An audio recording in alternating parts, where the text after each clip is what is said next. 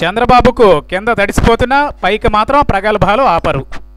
ఆంధ్రప్రదేశ్ ముఖ్యమంత్రి చంద్రబాబు నాయుడికి ఒక పక్క బీజేపీ అంటే కింద తడిసిపోతున్నా పైకి మాత్రం ఉత్తర కుమారుడిలా ప్రగల్భాలు పలుకుతున్నారని ప్రతిపక్ష నేత వైఎస్ఆర్సీపీ అధ్యక్షుడు వైఎస్ జగన్ ఎద్దేవా చేశారు. జగన్ పాదయాత్రలో భాగంగా కృష్ణా జిల్లా కైకలూరులో బహిరంగ సభ నిర్వహించారు. ఈ సభలో గత కార్యక్రమాల కంటే భిన్నంగా సీఎం చంద్రబాబు నాయుడిపై వ్యంగ్యాస్త్రాలు సంధించారు జగన్. ఆంధ్రప్రదేశ్ ప్రత్యేక హోదా విషయంలో చంద్రబాబు మాటలు మార్చిన తీరును ఎండగట్టారు. పార్లమెంటు సమావేశాలు ముగిసిన అనంతరం వైఎస్ఆర్సీపీ ఎంపీలతో పాటు టీడీపీ ఎంపీలు కూడా రాజీనామా చేసి ఉంటే కేంద్రం దిగి వచ్చి ప్రత్యేక హోదా ఇవ్వదా అని ప్రశ్నించారు. కానీ చంద్రబాబుకు ఇవేమీ పట్టవని, మోసం చేస్తూ ముందుకు అడుగులు వేస్తారని అన్నారు. కొంగజపం చేస్తారు, దొంగ దీక్షలు చేస్తారని మండిపడ్డారు. ఇవన్నీ చాలదన్నట్లు కర్ణాటక ఎన్నికల నేపథ్యంలో బీజేపీ జాతీయ అధ్యక్షుడు తిరుపతికి వస్తే ఆయన కారు మీద చంద్రబాబు రాళ్లు వేపిస్తారు. ఈ డ్రామా చూస్తే ఆశ్చర్యమేస్తుందని అన్నారు. తిరుమల కిందేమో షా కారుపై రాళ్లు వేయించి తిరుమలలో టీటీడీ బోర్డు మెంబర్గా మహారాష్ట్ర ఆర్థిక మంత్రి భార్యను తీసుకుంటారన్నారు. కింద రాళ్లు వేపించడం, పైన బీజేపీ నేతలకు పట్టం కట్టడం, ఈ డ్రామాలేంటో అర్థం కావడం లేదని అన్నారు.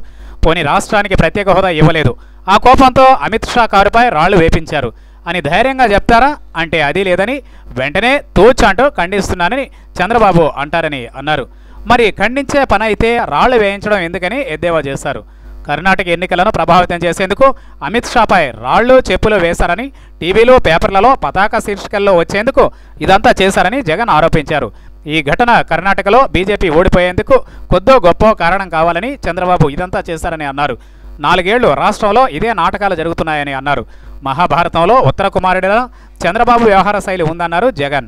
ఉత్తర కుమారుడు అంతఃపురంలో ప్రగల్భాలు పలుకుతాడని, యుద్ధభూమికి వెళ్ళగానే చెమటలు పడతాయి, వణుకు పుడుతుంది, ఫ్యాంట్లో నుంచి పడాల్సినవన్నీ పడిపోతాయని అన్నారు. చంద్రబాబుకు కూడా బీజేపీని చూస్తే అలాగే ఉంటుందన్నారు. డైలాగులు ఎక్కువ, పని తక్కువని అన్నారు. ఈ మధ్య తన మీద కేసులు పెడతారని ఎందుకో చంద్రబాబు తెగ భయపడిపోతున్నారని అన్నారు. రాష్ట్రంలో మట్టి నుంచి ఇసుక వరకు, రాజధాని భూముల నుంచి విశాఖపట్నం భూముల వరకు ఏదీ వదిలిపెట్టకుండా టీడీపీ నేతలు అవినీతికి పాల్పడ్డారని ఆరోపించారు.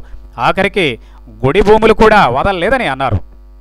4 ఏళ్లుగా అవినీతి చేసి ఇప్పుడు తమ అవినీతిపై విచారణ జరుపుతారనే భయం పట్టుకుందన్నారు.